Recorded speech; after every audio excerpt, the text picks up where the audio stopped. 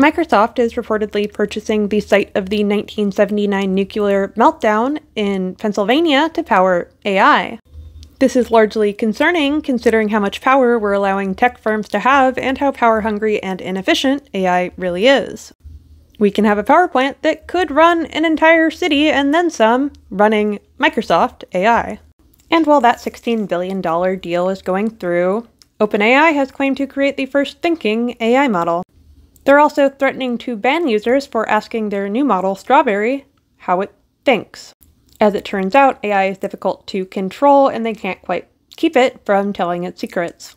Which is kind of funny, because you can't actually ask AI how many R's are in strawberry, it will give you the wrong answer. This is partly to do with how literal AI is. How many R's are in strawberry? Do you mean how many of the sound R?